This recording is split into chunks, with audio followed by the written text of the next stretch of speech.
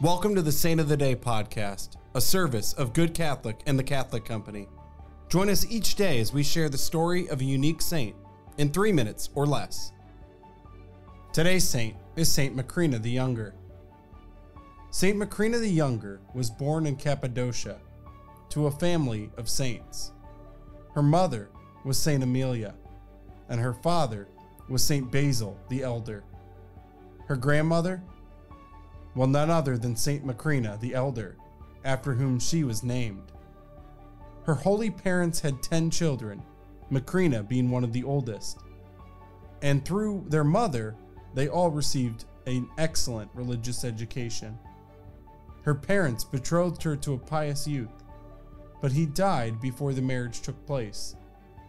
It was from there that she consecrated herself to God and decided to live a life of great asceticism.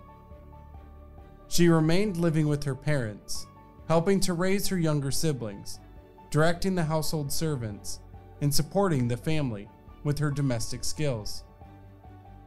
Among her siblings were Saint Basil the Great and Saint Gregory of Nyssa, who both became doctors of the church. When their father died, Macrina became the main support for the family.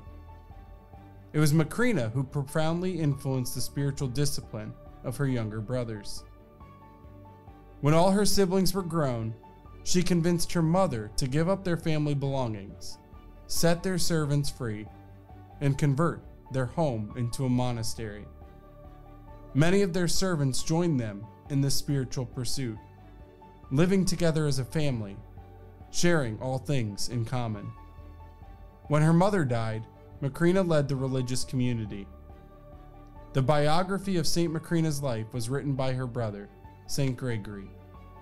Her feast day is July 19th. Say a prayer today for your family. May you all be together one day in heaven.